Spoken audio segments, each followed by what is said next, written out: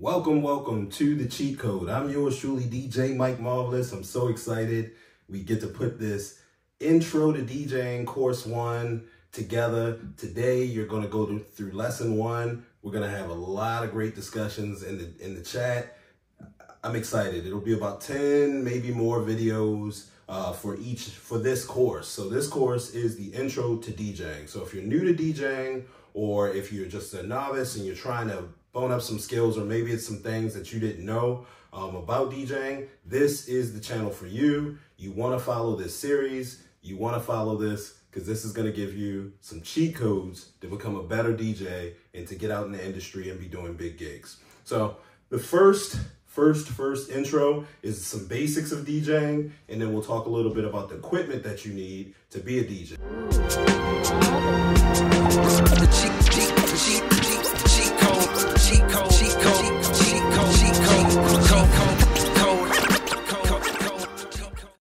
Welcome to another episode of Cheat Code. Again, this is the first series of this intro to DJing, lesson 1. We're going to get a little bit into the gear, talk a little bit about that. But before we get into that, it's very important, if you truly want to be a good DJ, the only way to do it is to practice, right? So before we start going into what you need and how to do it, you must practice. In the beginning, it's not going to sound right, but you got to struggle through, push through, and eventually you will get it. One night it'll just click, and you'll be able to beat match like no other. You'll be able to scratch, but you got to practice. You got to practice. Okay, so with that being said, let's get a little bit into what you need in order to be a DJ, right? And this is probably the important part for my parents out there, or for kids that's asking for gear. You can have a couple of different setups, right? So let's get into the setups, right? To my right, I have here what's called a DJ controller, right? So this is a DDJ SX2, a little bit older model, but this has everything. It has 2 decks. It has your mixer all built in.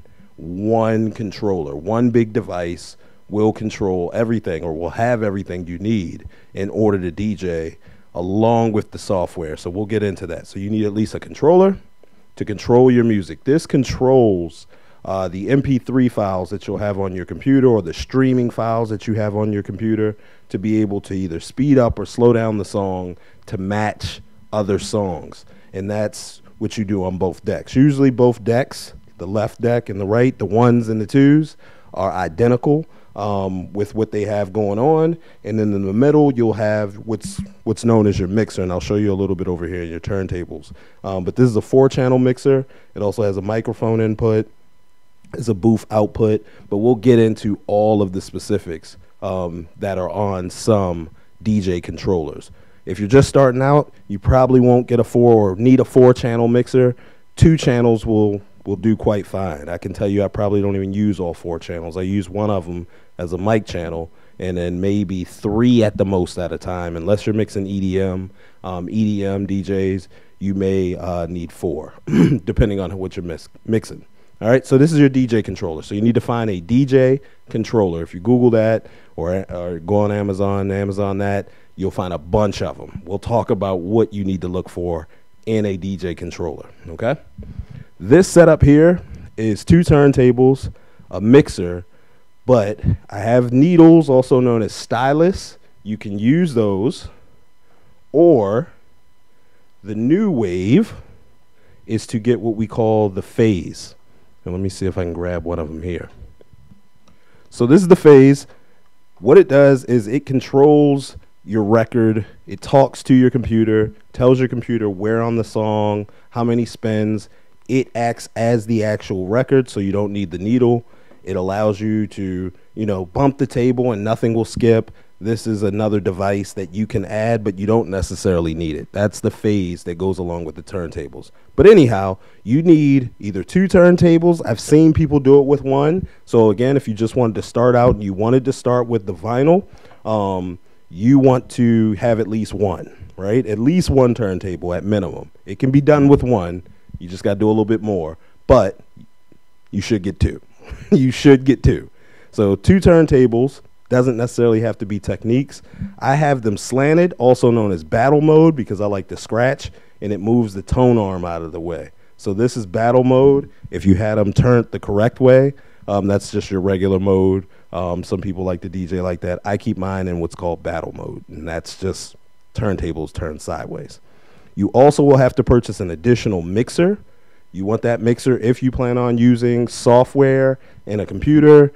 You have to make sure that it's compatible with whatever software you're going to use, such as Serato, Rekordbox, iDJ, whatever you're going to use. You want to make sure that mixer is compatible. This mixer is the DJM S5. Pretty cool mixer. It's a 2-channel mixer. I use it for a lot of my cuts, do a lot of videos on social media. I have taken this out on gigs a couple times, but I got to carry a lot of this stuff. I have cases for this. The controller is it's in a case. So you do want to protect your gear if you're traveling, or if you're a mobile DJ, you want to make sure your gear is protected. But if you're just at home, the case can wait. I do have cases, but I've taken them out of the case because I rarely take these out. These things are heavy. Okay, so 2 turntables, a mixer, possible stylus, or you can just go with the phase, and you can purchase the phase as well. Okay, so that's another set of gear. But as I said, with the controller, this mixer is built in to the controller. So this part is the center of the controller. Each deck represents each turntable, right? So that's 2 different setups: your controller setup, your turntable setup. There's also CDJs. So again, more so for my EDM DJs, but I know some hip hop DJs use them. A lot of clubs have the CDJs. That would be similar to this setup. You would have CDJs, which play a CD player in a sense. It looks like an independent, just this single part of the controller, and that would sit alone. You would need 2 of those, and I'll show you a picture of the CDJs here.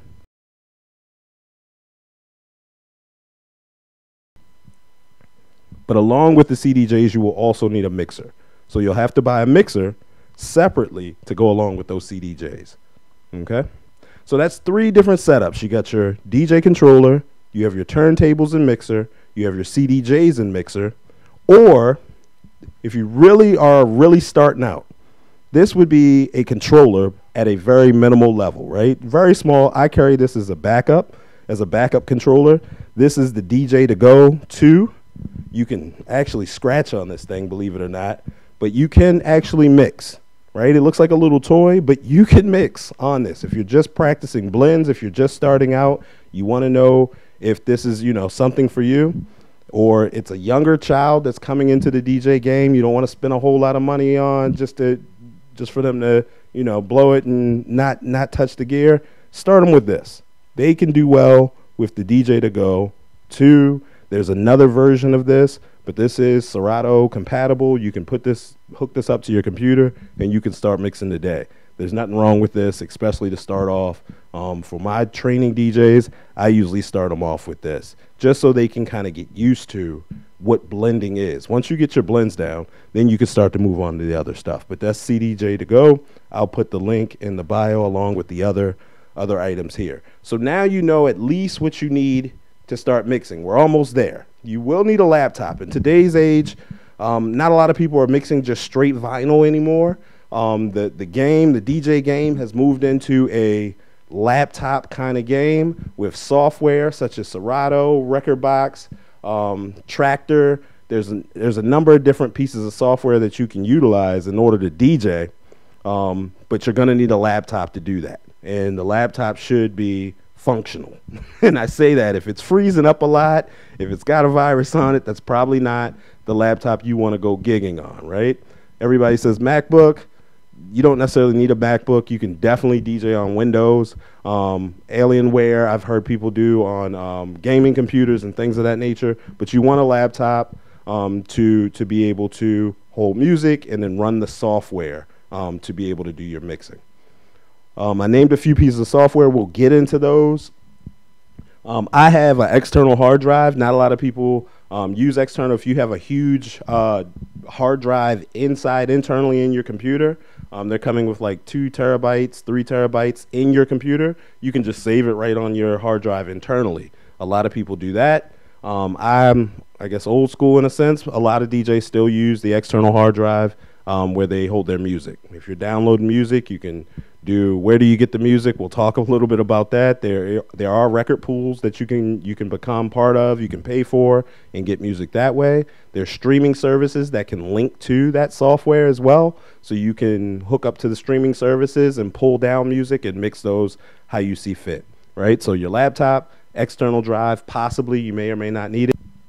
So another thing you'll need is a speaker. If you're going to be mixing at home, you're going to need a speaker, probably not this big. This is a PR15, pretty large speaker. Generally, I'm carrying these out for gigs, but you can get a smaller speaker, something just enough to play music in for you to listen to, for you to be able to hear music while you make your mixtapes and things like that, or while you practice. You're going to need some kind of speaker or speakers in the area. Monitor speakers are okay. But it depends on, you know, how loud you want it and the quality of music you want to hear. So you will need a speaker. Cords. I don't think DJs talk about this enough. You will need cords, right? There's multiple different kinds of cords. There's XLRs, there's quarters, also known as TRS. It depends how deep you want to go. Many DJs call them quarters. TRS is a specific kind of quarter. There are different quarters, so I do know that. So you have your XLRs. You do need cords to hook this stuff up. Most of the time, you'll come, like your mixer, for example, will come with a USB cord to plug into your computer. It'll also come with a power cord sometimes. Your laptop will come with a power cord. Your controller will come with a power cord and a USB cord to hook up to your computer. But how do you hook things up to your speaker, right? You have to purchase speaker wire, XLR, or quarter-inch to hook up to your speakers. These aren't your daddy's speakers. So this old-time speaker wire is just not going to cut it. This is the female end of an XLR. So XLR has 3 prongs. I like them the best. To me, the quality is better on an XLR. You get less hum. Generally, when you're hooking equipment up with the XLRs, because it has that third ground. The quarter sometimes gives you a bit of a hum. Some of them don't, depending on how much you're spending on your cords. You may also need a surge protector. You got a lot of gear. You want to protect that gear. You want to get a surge protector in order to protect that gear in case you have like a power outage or something like that, because if you're running a huge speaker and all this gear, it's going to be pulling some wattage, and depending on your electrical, I tend not to have problems with things shortening out. Sometimes I leave my stuff running overnight. If there's a storm and their power blows, you want that surge protector, because this stuff ain't cheap, and you'll see once you start clicking around how much this stuff actually costs. I'd rather not go into it on the video because prices change, but I can tell you this is an expensive hobby. So if it's something that you want to do, or you have somebody that really wants to do it, just make sure that's what they truly want to do. Okay? All right, so let's get into how to hook up the equipment, what to look for when buying a controller, what to look for in a mixer, and what to look for in a speaker as well. Okay, so now we are behind my DJ controller. Again, this is a DDJ SX2. This controller is made by Pioneer. It's specifically for Serato. So it's hooked up so you can DJ right with Serato right away. But I wanted to get to the back because it's truly important when you're looking for a controller. Now, if you're just looking to play kind of in the house, you'll have some stuff, but this is important, right? Your master output is truly what you want to see, right? So you see the master output 1, which is on the left. That output takes XLR. So R means right, so that's to the right, and L means left, of course, right? So you have your channels, your left and right, XLRs. That is where your speakers, your main speakers, will get connected, and those are the XLR cords that I talked about. You'll need to purchase those separately. This is the controllers. Rarely, I've never seen them come with XLR cables. All right, so that's your first master output. We also have what I call the red and whites, or the RCA cables. As you see the master out 2, I have a right and a left RCA cable that can go out. That is generally on the same line as your master output 1.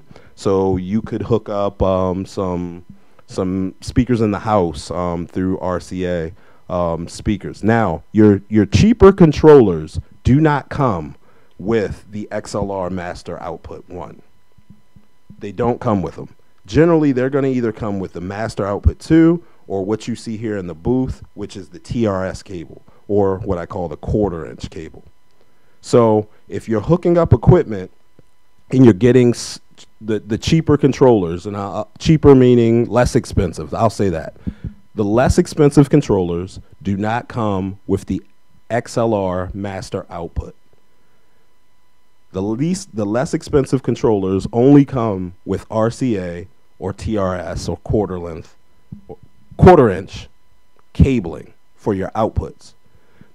What this means is if you are looking to use that least expensive controller out in the public with a larger speaker, you will have to buy an additional mixer to connect the sound to go from RCA to XLR.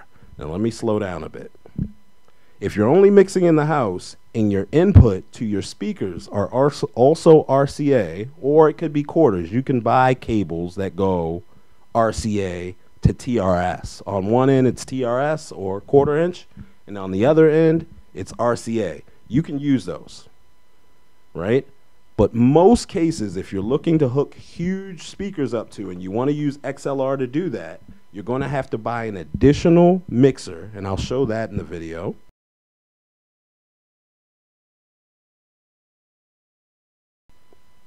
To connect your controller to your speaker. You'll have to go RCA to the mixer or to the mixing booth, and then the mixing booth to the speaker. Now, most people do this, especially with microphones, because you have more control over the sound of the speakers, of the microphone, and the sound of the music. So a lot of people do this, especially if you're getting huge speakers and you're setting up for a big venue. You're going to want to go on the mixing board anyway. But most cases, you can go right out of your controller, if you have XLR, right into your speakers. All right, let's move on. You have your booth out. This is a booth speaker. So booth meaning the DJ booth. And if you wanted to have only for you to hear what's going on, you can plug in some quarter lengths in here and have your own sound and control for your booth out. So these are your masters. Both of these master outputs, 1 and 2, are on the same line. So if I turn the knob, it's not this knob, but I'll act like it. If I turn the knob, that would control both master output. If I turn another knob, that would control your booth output. Okay? Not necessarily those particular knobs, but that's how that works. So you would have your own volume for your booth. You would have a separate, or could have a separate speaker near you that you could hear if you had to put speakers elsewhere for the event. Okay? Next, you have your channel line. So I'll try and back this up a little bit. So you got channel 1 and channel 2, and then you got channel 3 and channel 4. So as you can see, I have 4 channels here. We'll start with this side. So channel 1, it has phono or line. Phono is if you wanted to hook up a turntable to this controller. I could use this controller and my turntables all at the same time if I wanted to.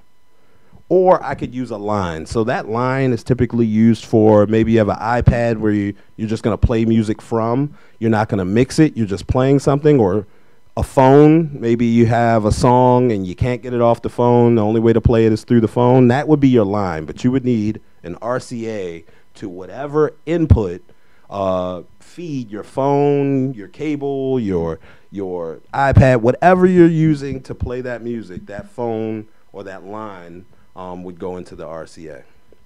As you can see, there's a CD line, so I could hook up CDJs to this as well. So again, RCA cabling. Your mic cable here, so I can use my channel 3, and typically I do. I can use it for my microphone 1, so I can plug one microphone up to my channel 3. This is a combo jack. So this takes either quarters or XLRs, and I believe it takes something else. What is the name of it? I want to say DVS, but I don't think that's the name of it. If somebody knows it, put it in the comments. I'm drawing a blank. Yeah, drawing a blank on what the third one is. But this will take 3 different cables, XLRs, quarters, and then there's another one that will take. So it's a combo jack, so you can plug a microphone up into there. If we go to the other side, you'll see something very similar, right? You have your phono line for your channel 2. You have your CDs, so you can hook up another CDJ here. And then you have your mic 2 or your TRS, and this side only takes quarters. So where this one is a combo jack on your channel 3, your channel 4 only has the quarter. Okay? Then I have my power, my USB, and my power cable. Okay? That's the gist of it, right? So if you're buying the least expensive controller, you may just be missing that master out. So that master output may not be there, and you won't have all these channels. You'll probably just have a couple of channels, probably 2 channels, channel 1 and channel 2, and that'll probably just say line, phono, or CD, all on channel 1 or channel 2. And you have to decide whether you're going to use it as a virtual controller, which you're DJing with virtual music, or if you're hooking up a CDJ, or if you're hooking up a turntable, you can do it all. You can do it all on the controller. So that is the controller hookup. Let's move on to the turntable mixer combo. Okay, so a lot of cords and cables here, right? Let me see if I can zoom in just a little bit. There we go. Okay, so this is the DJM S5 mixer made by Pioneer DJ. I guess I like Pioneer, but I do, I'm not going to lie. Serato, this is Serato driven. Here, just similar to the DDJ SX2, you have a Master 1, which takes XLR cables. You have a booth, or I could use it as a Master 2. Then I have a channel 1, a channel 2. I have an aux line that I could use aux on. And then I have my mic line that I could use my mic. That's it. That's all I got. I mean, you have 2 USBs. One of those USBs powers the mixer. I don't necessarily need them both, but I run one to a surge protector, and I run the other to the computer. Your computer can power this mixer. I just like to have that dedicated power to itself, so I'm not drawing off of the laptop's power. But that's all I have for outputs. What's this little thing here? That is the ground for the turntables. So the turntables run off of sound waves, and if it's not grounded, you get a hum, and that could mess up your mixing. So we'll get in a little bit of that when we talk about the stylus, but that's your ground. You probably saw it as well on the DDJ SX2. It was a little round kind of button, but those are the ground wires for your turntables. Okay, so now we're on the back of the speaker. The speaker that I have is a Peavey, is the brand, Peavey, PR15P. 15 is the size of the subwoofer. So 15-inch subwoofer on this speaker. This is a pretty big speaker, but I've had these speakers for years. These things are tanks. It is a preamped speaker. So this speaker, each of these speakers that I have amplifiers already built into them. If it did not, so there's passive and there's preamp speakers. Passive, you're going to need to purchase an amplifier, a separate amp, to power the speakers. These speakers come already powered. You got a power cord you hook up to it, and I can turn them on, and they're pre-powered, and I don't have to worry about an additional amplifier. So if you get a passive speaker, it's pretty much just the speaker, the subwoofer and the tweeter, and no guts inside. That's about it. There's probably a little board in there, and then you have to purchase an amplifier so you can power the speaker. Anyhow, here is the connection for this particular speaker. So you have your XLR cables on that left-hand side for your inputs. So you would go from the mixer or the controller directly into the speaker. You have a volume for that line. I could utilize a microphone as a line or a line in as well, but I have a dedicated channel for XLRs. Then I have 2 separate quarter-inch jacks that it takes for power as well. Again, power's already baked into it, already has a built-in. That's this gate that you're seeing there. That's the amp, but it's already connected inside of the speaker. So I could hook up the TRS, or the quarter-inch cables, to 2 and 3. They have, each of them have their own volume. So the fatter one is 3, the thinner one is 2, and this is 1, channel 1, has quarter length. So I can hook up to 3 items up to this one speaker, maybe a direct microphone or what have you, right into this speaker. Okay, so this is, again, this is the PR15P Peavey's, a pretty old model. They have some newer models of speakers that may come with some different outputs or inputs. Excuse me, mixer inputs. Some speakers come with an output. So what I could do is daisy chain my speakers together. I don't have to go to the board. So if I had this speaker and another speaker that I wanted to hook up to it, I could go in from the mixer and then go out into another speaker, and then that speaker would carry on the sound. This one does not necessarily have an output to it. These are all inputs that we would be putting in directly from the speaker. But you will need a speaker that you can play music. Again, this is a preamp speaker. If you do not have a preamp and you're purchasing passive speakers, then you're going to need an amplifier to power those speakers. Okay, so now I've explained to you what you need as far as gear is concerned, what you need in order to DJ. Again, I went through your DJ controller, your DJ mixer. I talked about turntables. I talked about CDJs. This would be considered as a controller. You would hook it up to your computer directly. It does have a few outputs. It has a headphone jack. Oh, I forgot about that. You'll need some headphones, okay? You'll need some headphones to be able to queue up songs and things of that nature, so you will also need headphones. If you want to start emceeing, you'll need a microphone. If you want to talk on your mixes or start working on your MC skills, you will need a microphone. Think about that. You probably won't need it in the beginning, but at minimum, you'll need controller, turntables or a mixer, headphones, speaker, XLR or TRS cabling, and you may want to pick yourself up a surge protector. Got to get yourself a laptop. Got to get yourself an external drive or a laptop that has a huge drive. Again, this is very basics, intro to DJing. If you have any questions on anything that I've just said, or my DJs, if I misspoke on any part of that, please add to the bottom. Listen, we're trying to get people, we're trying to pass the torch, trying to get other DJs involved, trying to get them to be able to be a good DJ, but a lot of times people just don't know how to get started. So I'm trying to help out and teach those with these lessons about how to get started. We'll get into mixing in up-and-coming videos, but at least with this video, you know what you need in order to get started. Once those things are purchased, by that time, I'd say by delivery time, the next video will probably be out.